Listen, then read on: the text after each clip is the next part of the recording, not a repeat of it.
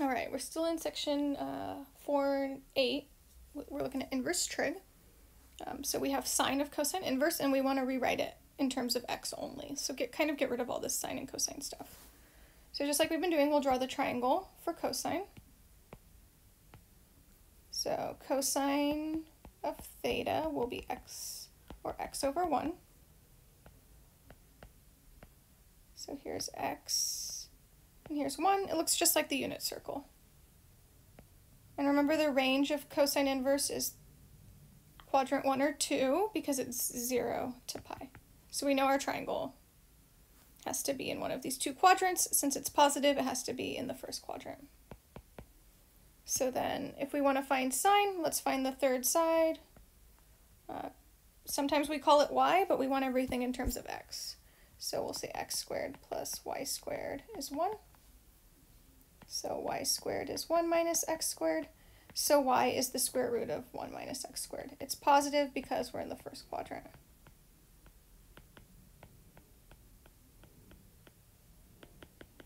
We can't be down here because that's not in the range of cosine. Cosine inverse.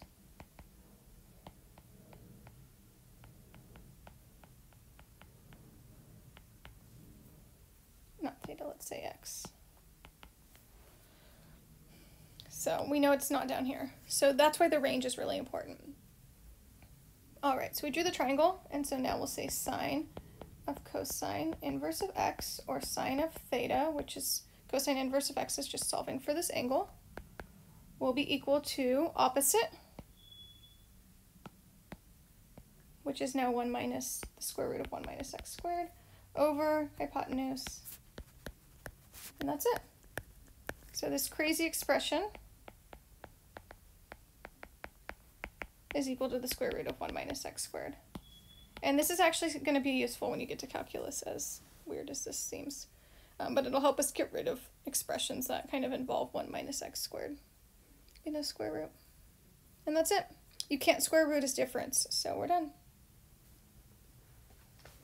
All right, what do we have next? I think we got to do one more, arctangent.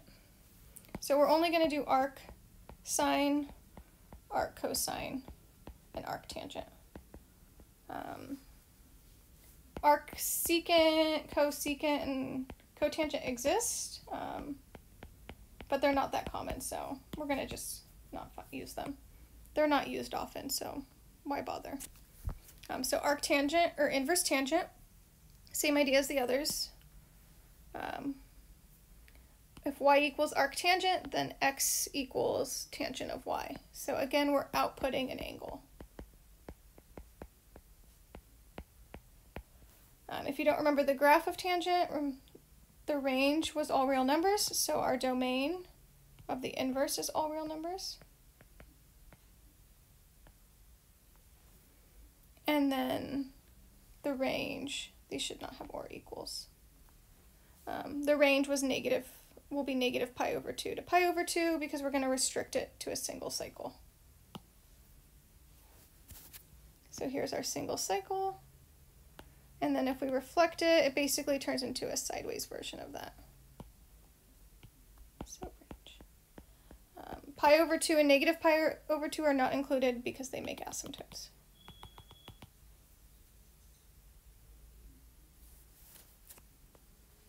All right, let's find a couple values of this. So tangent inverse of 1, same idea. I'll draw the unit circle or a triangle. So tangent inverse of 1 means when does tangent equal 1? That's when x and y are the same. So I think that was pi over 4, right? It was the root 2 over root 2 and root 2 over root 2 and 1. Right, so my ratio of y over x is 1, and that was at pi over 4.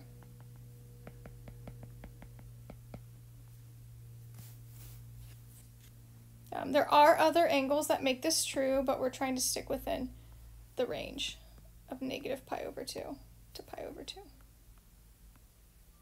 All right, let's do another composition.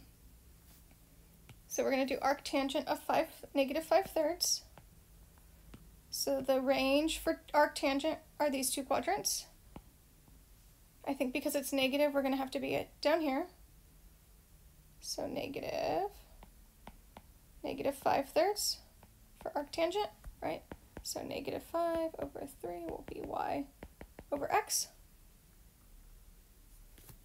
The y has to be negative because we can only be in these two quadrants. So we're not using the quadrants where x is negative. Because again, the range of arctangent. So I'm going to find the third side and then we will find sine. So 3 squared plus negative 5 squared is c squared. C is always positive. The hypotenuse will always be positive. So we get 9 plus 25 is c squared. What's that? 34? So c is square root 34. The hypotenuse is always positive. It's just its own thing. It's not an x or a y. And so then we'll just find sine of this angle. So sine will be opposite over hypotenuse.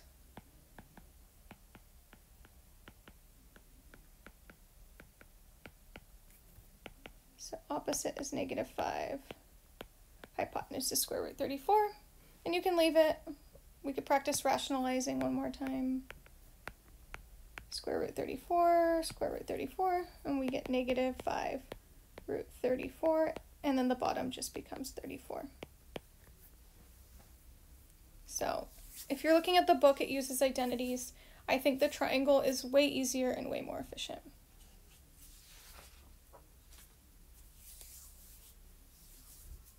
But if you prefer identities, you are welcome to do that. But I think when you get to calculus, you're going to need the more efficient method, which is this. All right, I'll see you back for the next video.